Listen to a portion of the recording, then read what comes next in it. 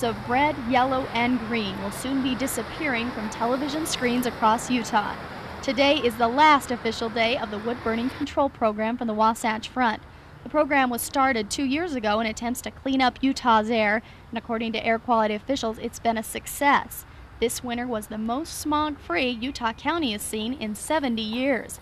And even a larger improvement was seen since last year. In 1992, the Air Monitoring Center reported over 23 red days. This year, there were only 2. Yellow days also decreased from last year from 24 to 18. This year's cleaner air has 2 contributing factors, say officials.